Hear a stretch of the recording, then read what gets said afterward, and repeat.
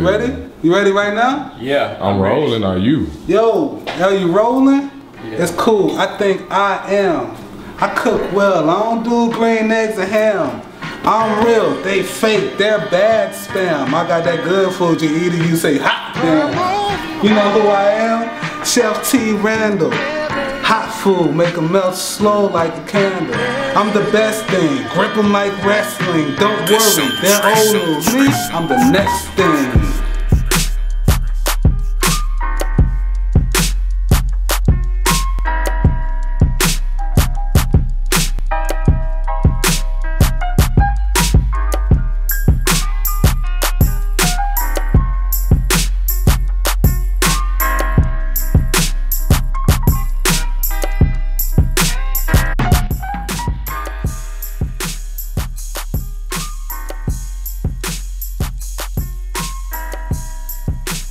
Boom, it's your boy Chef T. Randall.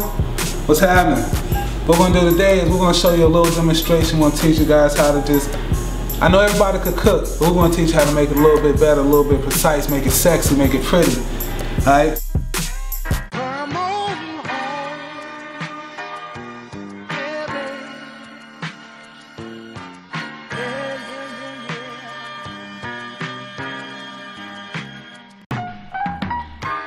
First thing we're going to start with is the most important tool in the kitchen. You know, you usually have your whisk, you got your spoon, you got your, some people have your favorite, any random tool in the kitchen. I know we all cooks and everybody know they could cook, but if you understand that, you do understand this, that this right here is your tool in the kitchen, the knife.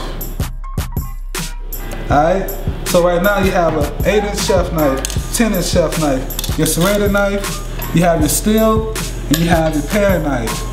All these have a purpose. Me, I prefer the 10-inch knife, so when you're cutting your vegetables and you're cutting your herbs, sometimes you have a problem when you're chopping and you banging it out. You see what I'm saying? And then your vegetables and stuff pop up on the knife. It's kind of uncomfortable. So, you know, that's one reason why I really prefer this knife right here. Alright, so we're going to start right now is fresh basil. Always use fresh herbs. Always use fresh herbs. Use your sea salts, use olive oils, anything that you can use to make your food taste cleaner. I'm going to show you how to properly get you a nice chiffonade cut. Chiffonade is like these thin ribbons. Nice, it's nice garnish. It's in sauces and salads and spreads. Anything you have, you want a nice pretty cut, here you go. This is going to be a chiffonade cut. Alright, so you take it, you have your whole basil leaf. First, your basil is going to be on the stem. You break the leaf off like that, right? See it? Beautiful, sexy ass basil leaf. I wish you could smell this. Alright, so you set it down flat. You stack all big leaf, small leaf, small leaf. You take it and you roll it up real tight, just like this. Boom. Alright, you got it tight. Knife, remember, real sharp knife. Real sharp. You see the edge on that? That's what you want to see when you're ready to cut your stuff. Alright, so right now I'm going to show you a chiffonade cut. Chiffonade cut, thin ribbons, real smooth, real sexy. Alright? In the kitchen, you're taught to have a rhythm. The rhythm is what makes you keep up with your cuts when you're doing something which is considered a kind of difficult cut to get precise. So here we go, this is chiffonade. Every time you cut it, you want to hear a rhythm. If you're going slow, you want to hear. If you want to go fast, you still bang, bang. Alright? So we're going to start off slow. So if you don't know how to cut, like make an L with your hand and grip around the blade of the knife. Boom. Boom, you feel it. You feel that cold steel, baby. And you just go to it. Start off slow. Cut your stems. You see that? You see those ribbons? Then after that, you get your rhythm and you just bang it out. You bang it out. Boom. You hear that rhythm? Boom. It's like you're dancing with it. Don't press your knife. Let your knife work for you. You see, I'm not pressing down. I'm sliding.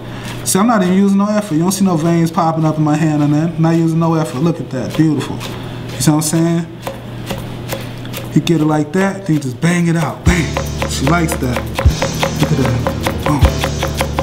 Boom. You hear that? Same rhythm. Makes your cut better. Makes it sexy.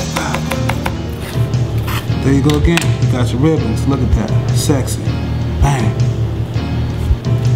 There you go. That's how you chiffonade your basil. So what you want to do is let's take these leaves, peel your leaves off. See, this is the secret. This is something I didn't even know. I just learned this probably about 2 or 3 weeks ago. This is the wonderful thing right here. Take the leaves off. Take this part, set it to the side.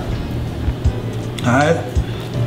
Maybe take this, cut it in half, just like that, cut it in half. Now you can lay it flat. See that? Same thing. Lay it out, start off slow. Figure out what rhythm you want to get. Start off slow. And after that, just bang it out. Bang, bang, bang. Alright, hit that, take the other half. Take these other ones, you can set them right there inside the other half. Start off slow. Get these cuts, make sure they can see how precise those are. Boom.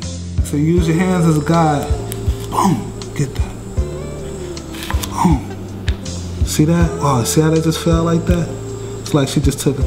Oh man, I can't say that. I'm gonna take the straws, lay them down flat like that. Let's cut them into little cubes. We're gonna use this as, oh yeah, this is gonna be a nice little garnish. It's gonna make it look real good. Same thing, start out slow, get your rhythm. Then you just go, bang, bang, bang, bang, bang. All right, so then, right here you have you some nice little small dices. Well, that'd be more of a fine dice. So now we have our curly. This is a curly leaf parsley.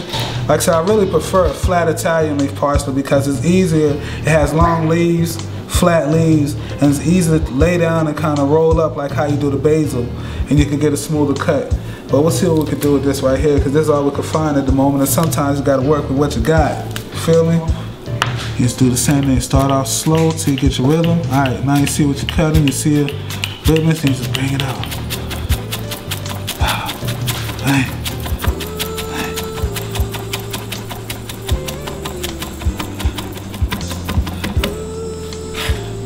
Alright, that's what you got.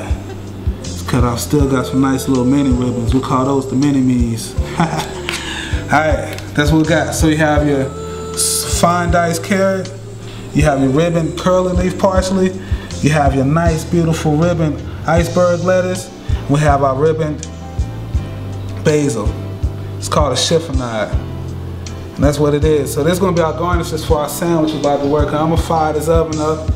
And after we fire this oven up, we're going to build these sandwiches. Then we're going to heat this soup up and we're going to eat good.